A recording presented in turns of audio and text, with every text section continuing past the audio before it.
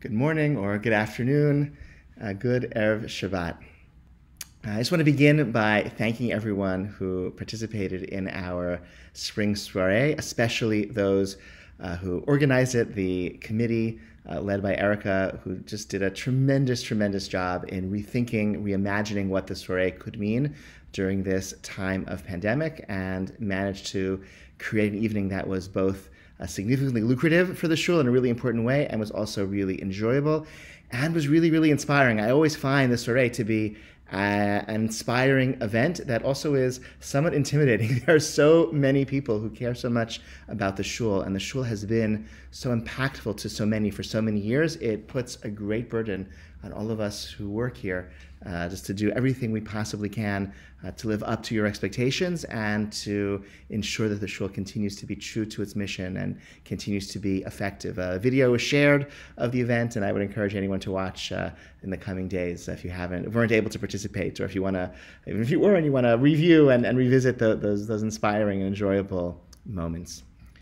Our Torah portion this morning, this Shabbat, tomorrow's Torah portion, Beha'alotcha, contains the loose ends, the tying up of all the loose ends that are left over from the instruction manual for the Mishkan.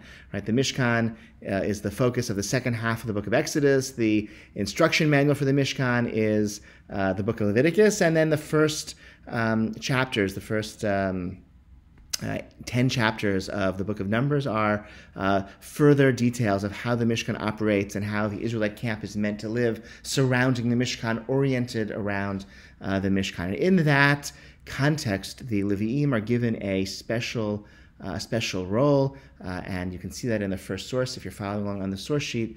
God takes the Levi'im instead of the firstborn Israelites, who maybe were going to be assigned that role. And I shall place a sign from the Levites to Aaron and his sons to perform the service for the Israelites in the Ohel Moed, and to make expiation for the Israelites so that no plague may afflict the Israelites for coming too near the sanctuary.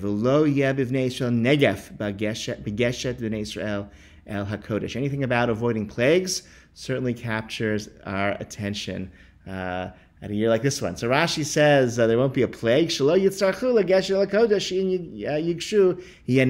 if you go in the wrong place, you'll get shmeiced, okay, by a plague. And so the Levites are there as gatekeepers, literal gatekeepers, keeping the Israelites out of places they should not go. And in this way, plague is prevented.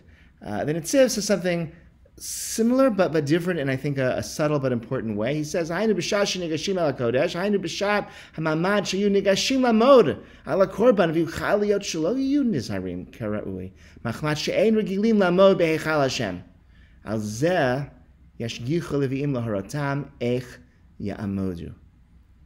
There are actually times where civilian Israelite Jews went to the Mishkan, and when bringing a sacrifice, the owner of the sacrifice would approach and would bring his sacrifice into the Mishkan, into the temple in later years.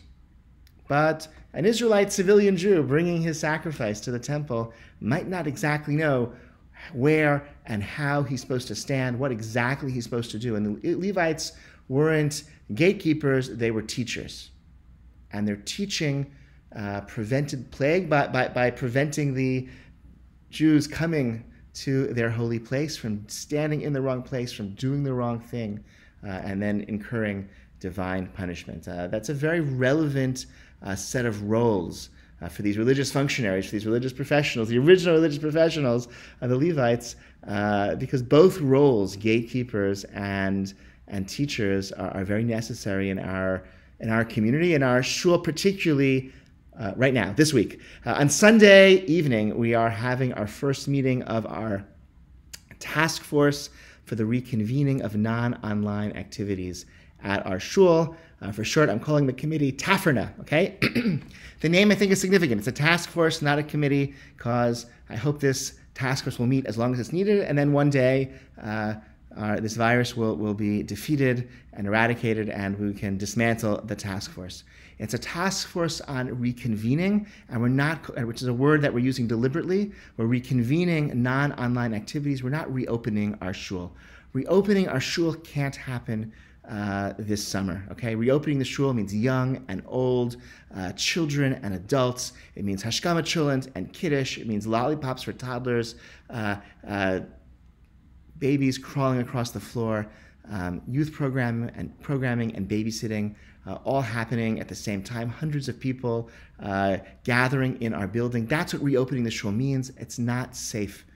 Right now, it's not safe. It won't be safe to do that probably for additional weeks or really additional months. But we can reconvene some non-online activities, okay? The shul never shut down. We just pivoted to online tefillah gatherings and online classes, and we are now going to reconvene some of those activities in a non-online space, in real spaces. The city issued guidelines for religious institutions less than 1 week ago.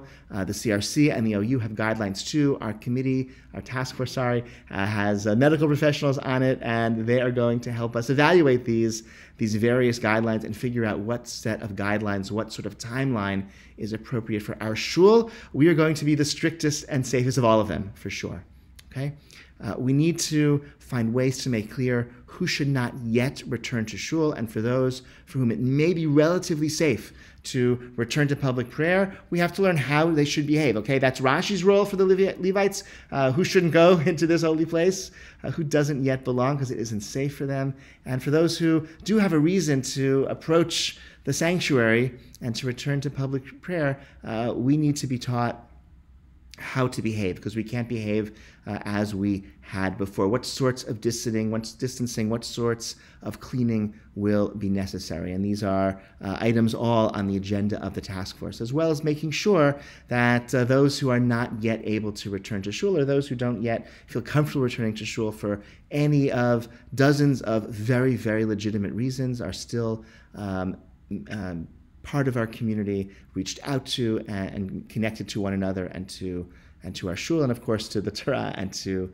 its mitzvot. So in the coming days, you should receive a survey to gauge your interest and your sense of own personal safety in returning to non-online activities. And then in the days that follow, we hope to share some sort of timeline on when you might expect to see non-online tefillah returning to our community. It'll be small and limited at first, and please God, as we continue to make progress in our region at containing and defeating the virus, these tefillah options will expand in number and expand in scope and expand in frequency as well.